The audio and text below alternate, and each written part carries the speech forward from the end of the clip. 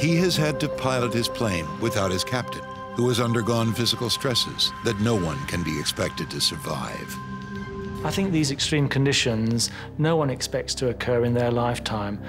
His survival time must have been measured in no more than tens of minutes as he became colder and colder and his body systems began to shut down. Tim Lancaster's body was subjected to a two-pronged assault.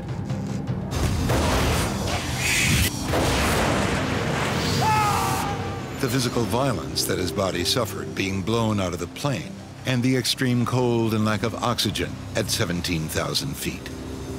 Every 1,000 feet of altitude causes the temperature to drop by about 3.5 degrees, so the temperature on the outside of the plane would have been near zero.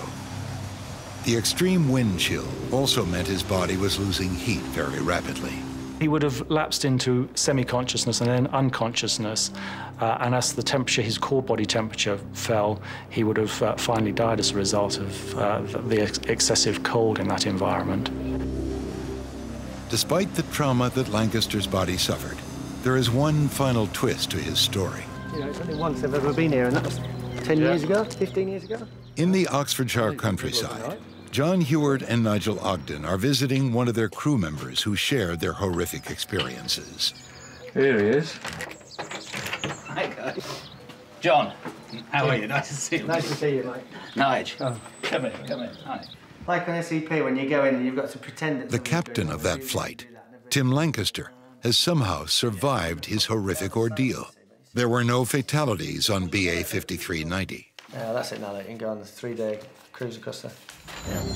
As his frozen, lifeless body was removed from the plane, nobody thought that Lancaster could have survived such punishment. But remarkably, he was slowly beginning to emerge from the effects of his horrific accident. Tim, can you hear me? I regained some consciousness on the ground at Southampton because I remember big red and white things, which were obviously fire engines and ambulances, not people and not conversation. And then my next clear, lucid thoughts are in hospital in Southampton. Over the next few days, all the bits eventually arrived back in my sort of consciousness, and I put the jigsaw together and, you know, sort of played the whole story for myself and understood what had happened. I went down there last year, but they've changed the airport totally now. I'm glad I did hold on, because Tim was alive. I mean, he's a very strong man. He must have been. To survive that, I wouldn't have been able to survive it.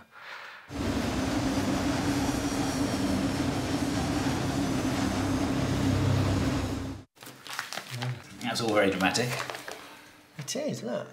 Tim Lancaster's survival is little short of miraculous.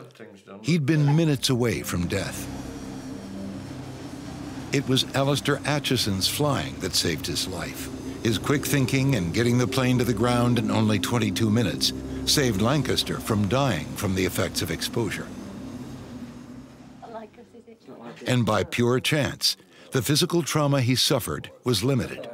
It included a bone fracture in his right arm and wrist, a broken left thumb, bruising, frostbite, and shock. Remarkably, within 5 months, Lancaster had made a full recovery and was flying again.